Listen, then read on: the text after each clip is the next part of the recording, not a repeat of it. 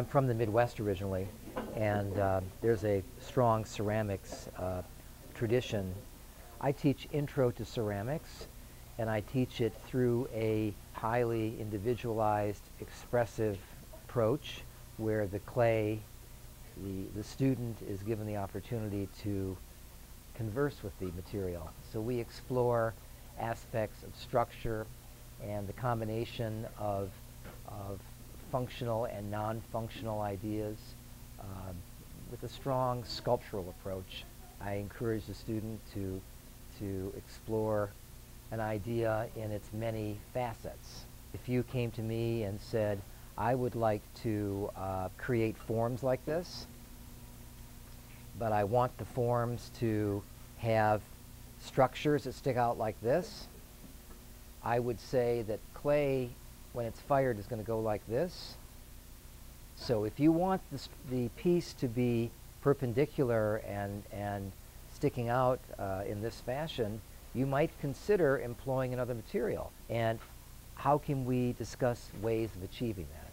The Teachers College Ceramics program has a long tradition of embracing this type of creation.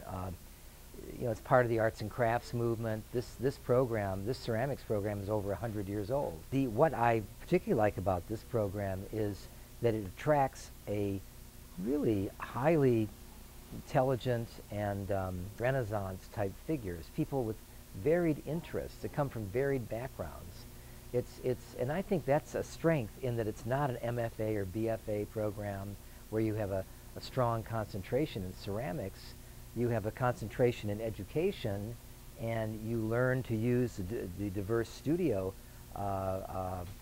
experience in a number of ways and take it to the classroom. I mean, I try to envision for my students how a project that we do in here could be applicable to a classroom in a public school, and so it's a very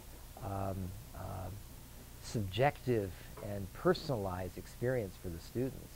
I mean, they're expressing the way they are processing their world, their own world, and their thoughts and their feelings about perhaps our society today.